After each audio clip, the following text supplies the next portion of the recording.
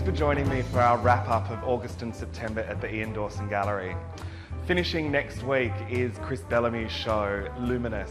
This young Melbourne-based painter has put on a fantastic painting show here, and we're really enjoying it at the gallery. Come in and have a look. Your last chance is Saturday, the 20th of August. After that, we're opening a show from a new artist, Rob Tucker, coming across from New Zealand. He'll be presenting his show, The Pantry, in the gallery for 2 weeks, opening on Thursday the 25th. Come along for a drink, 6 to 8 p.m.